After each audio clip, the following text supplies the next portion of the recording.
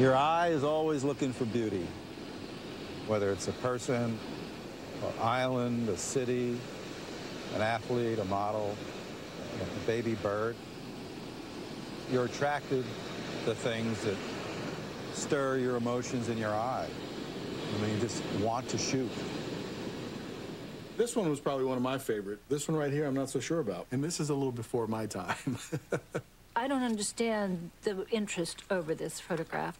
Wow, looks like Alec Baldwin. I'm not sure if I know how to even say his last name for sure. If I ever met him, I'd just call him Walter.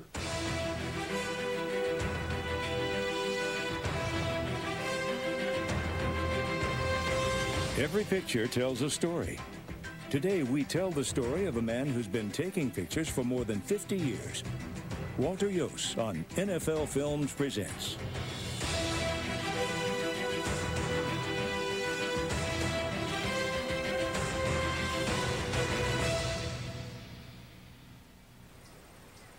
The first day when high school started after I'd graduated, I remember laying in bed, and I was living with my mother and grandfather.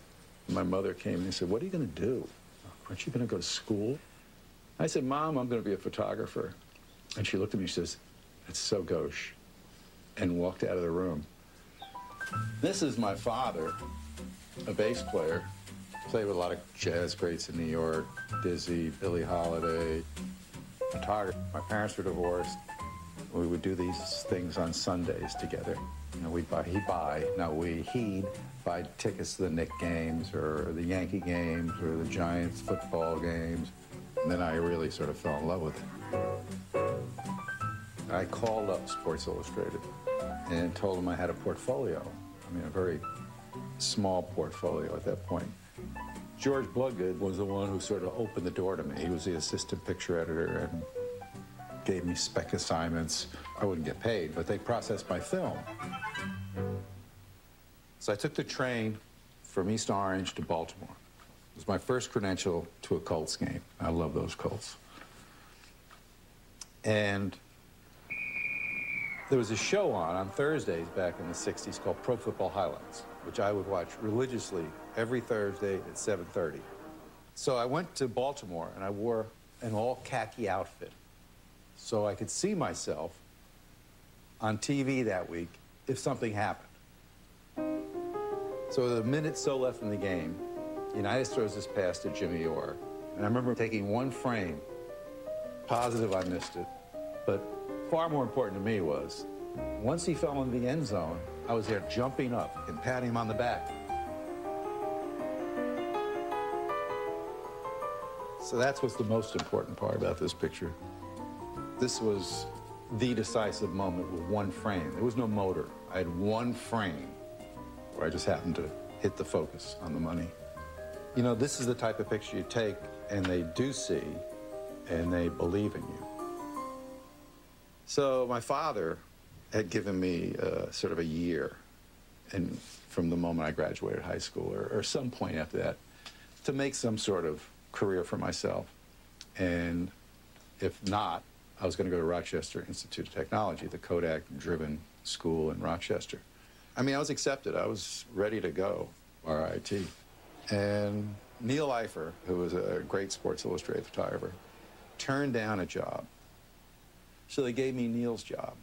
And I went to do an AFL game. It was Buffalo Bills versus the Patriots. And this guy, Elbert Golden Wheels Dubinian, ran back a kickoff like 105 yards. That whole sequence, you know, it's just in the right spot. And the man with the golden wheels takes off. And George Bloodgood, when he showed the pictures to the managing editor supposedly said, "Who is this Iooss fellow?" And Bloodgood said, "Oh, he's my guy, it's Iooss." And from that point on, you know, I started to move into the lineup up there. The thing I remember about Super Bowl I is the hangover I had.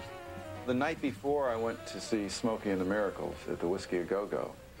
And apparently some of the Green Bay players had partied a little that night before, like Horning and McGee. So McGee caught the winning touchdown. I got the picture of the winning touchdown, which went on the cover of Sports Illustrated. So the two hangover victims sort of had a good time that day. No more RIT after that. Screw RIT. Sure, I would have learned something, but I don't like cold. Up next, Walter's portfolio grows by leaps and boundaries.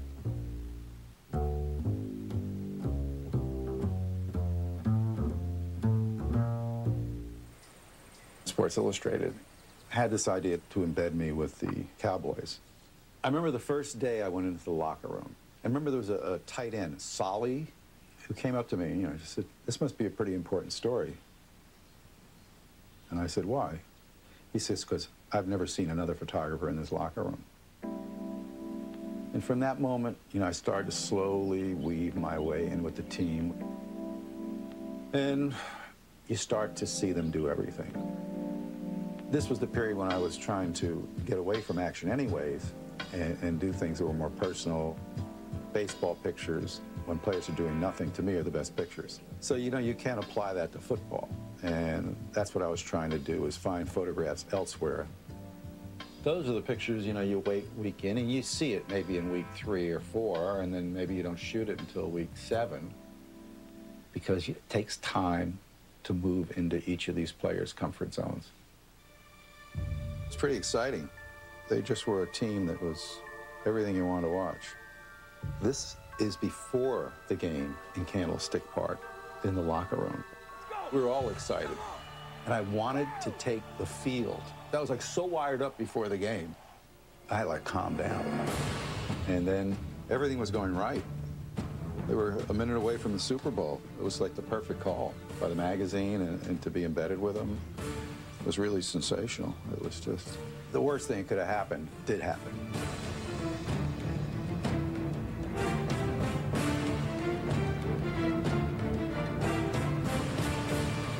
The Cowboys are out of it. It was the most depressing thing that could happen. You follow a team a whole year, and at that point, I didn't know this picture meant anything. I didn't even think about it. I didn't know I had it. Now you go to the locker room, and all these guys you spent the last 3 months with, obviously getting involved with the team, are sitting there like they just lost their parents in a car crash.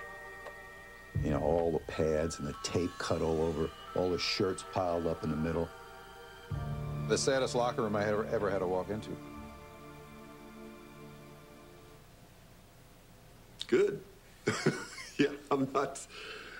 It's called sprint. I'm sitting in the locker room in between Wednesday or Thursday practice. We're going to the Super Bowl, so that's kind of all I can think about. And the PR director comes in. He says, "I got something I want to show you." And he's all smiling about it. I'm like, "Well, what is it? Show me." And it's a mock-up of the cover of that catch. I didn't know if mock-up meant it could change before the weekend or what, so I waited until to get too excited about it until I actually saw the whole magazine.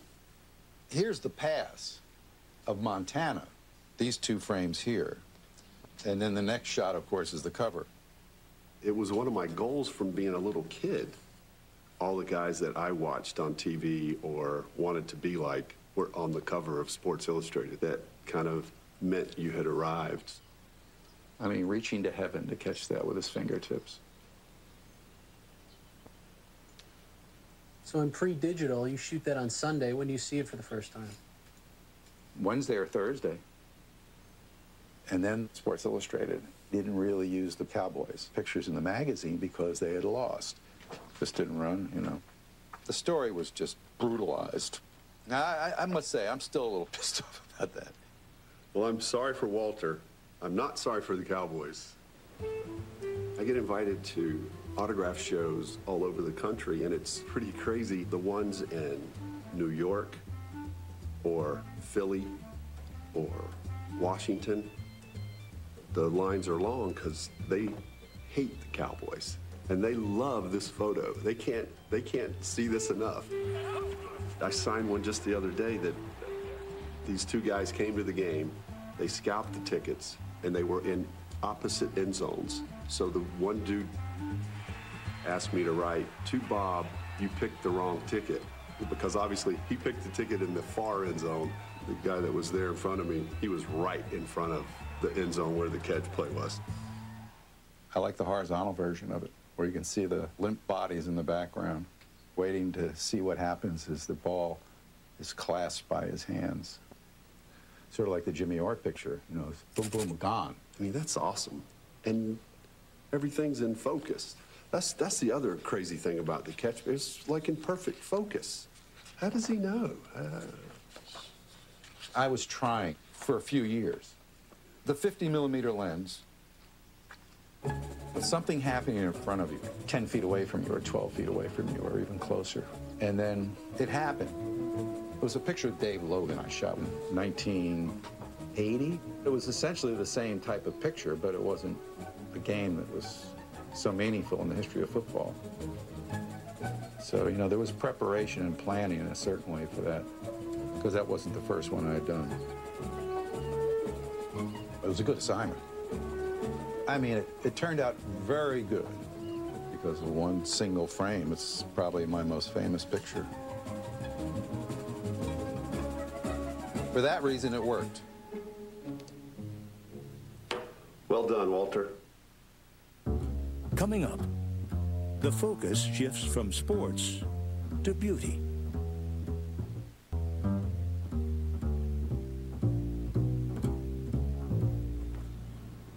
After I was a part of being on the cover of Sports Illustrated, I would look for his name at the bottom of the photos.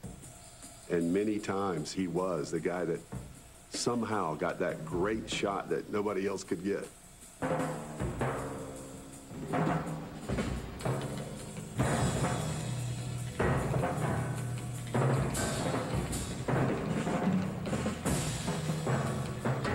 Walter had access to places inside the clubhouse that nobody else had access to. It's luck when it happens once. But when I think of Walter, it was almost as if just go there until someone tells you you can't. I remember the kids were much smaller, and he wanted to capture that, and then convinced my wife somehow to actually take part of that photo shoot, which surprised the heck out of me. But again, that lends itself to access and trust. The trust level is so important because these guys will talk. Tiger could talk to Michael, Michael could talk to Charles, Charles could talk to someone else. And if you've done anything to cross some barrier they say is wrong, you're out. But you know what? You have to cajole them sometime. Joe was the king of the NFL, and he was going to show up at 4:30. Like, oh, that's way too early. 5:30, maybe we can start to shoot. That's what I'm thinking. He said, well, I got it. You know, I have to meet Jennifer. You know, she's going to pick me up like at, 6. I said, well, you know, this picture's not going to work. And I said, you want a beer? And he starts to talk about Steve Young and what's happening with the team. And he has another beer. And he's lost track of time now. I said, come on, let's do this shoot, Joe. And then suddenly you realize, what time is it? And I said, it's like 6:30. So I've got to meet Jennifer. By then I had to shoot. Thanks, Joe. Bye. That's one of the real beauties of photography. There's always a new twist. Each situation's never the same as probably any you've ever shot in your life. Over 50 years. Sometimes you get good opportunities, sometimes you get great opportunities, and sometimes, you know, you're giving almost no opportunity, but you still have to make something happen. And the shot is Ali at his home. This was not my idea to put him on a bike. He just came out of his barn on a bike. And I said, why don't you just go by the fence? I strobed it, and that was the picture. That was the bad assignment. My rival at the time was assigned to follow the Colts, my team. And they sent me out to do the Jets. And you look in the picture, you see Paul Zimmerman, Brent Musburger. You didn't know what was going to happen, and you didn't know how significant it looks 20, 30 years down the line. You know, you don't know history's taking place often when you're there. This is one of these pictures that, as time goes on and history changes in one's life, takes on a different feel.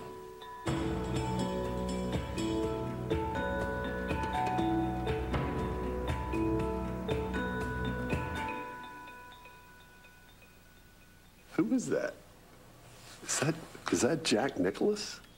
He had on his green master's coat, and I said, why don't you just put your collar up and put on my sunglasses? Sign of the times, right? This tells me that he has a keen sense of awareness about what's going on. And he finds the different pockets of downtime to be interesting.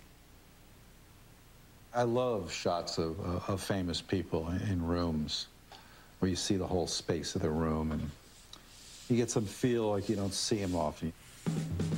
The Lakers always stayed in great hotels. It's like working in a studio. It was really beautiful. You know, I didn't shoot that many of the musicians when I worked for Atlantic that I really followed them into hotel rooms. My assignments were always go to concerts. And, you know, we became Wilson Pickett's sort of personal photographer, but we never hung out with him in his room. I wish I had, because you never know when something good's going to happen. In a sense, I think I'm more renowned with the athletes because of these pictures of the girls.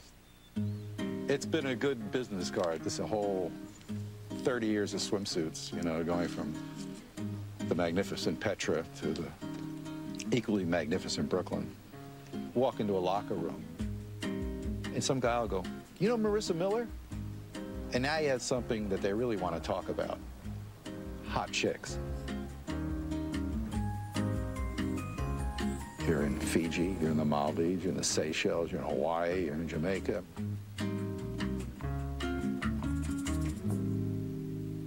We're in Brazil. We were stationed in Manaus in 1977, I guess, or 8. And we had Cheryl and this little Brazilian girl who was really cute. And I know I was paying too much attention to the Brazilian girl because the editor was saying, "Wally, Cheryl's getting upset. You know, please take a picture." I say, "Okay, fine." I never saw any of these photographs until I bought the issue, took it home with me. Can't escape that picture. We're wondering if we get you to look at a couple photos of her. Of Cheryl Teagues? Yeah. Sure. Honey, they made me do this. Had her poster up on my wall. Is it in here? This one. Before I got it wet, you really couldn't see through it as much. Duh. But I have gotten letters from people who said, "My family canceled the subscription because of that photograph." I think that there are others that are more provocative, more athletic, sexier. It's kind of a nothing shot, but there's something there, and I don't know what it is today, that people are attracted to it. Don't say the obvious. The areolas. Not very medical. She doesn't look good. She's uncomfortable. There's 1,000 pictures better of Cheryl than this. Great eyes, great teeth. I mean, she was just a fabulous model. But it's my most famous swimsuit picture. As swimsuit pictures go, it's the most famous. But it's not a great picture. Sweet. That's why you say you never know when something's going to happen. Yeah, I just got on Facebook and I said, "This is the photograph that never goes away." And then I got lots of responses. "Why would you want it to go away? It's, you know, it's fabulous, blah, blah, blah." No, this photograph, more than any other, keeps coming back, keeps coming back. I know how to sign it now, so I hide certain things.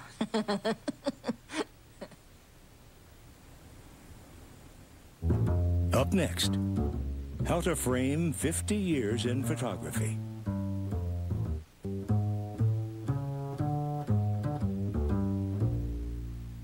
This was the first day I ever worked for Sports Illustrated and got paid. 17 years old.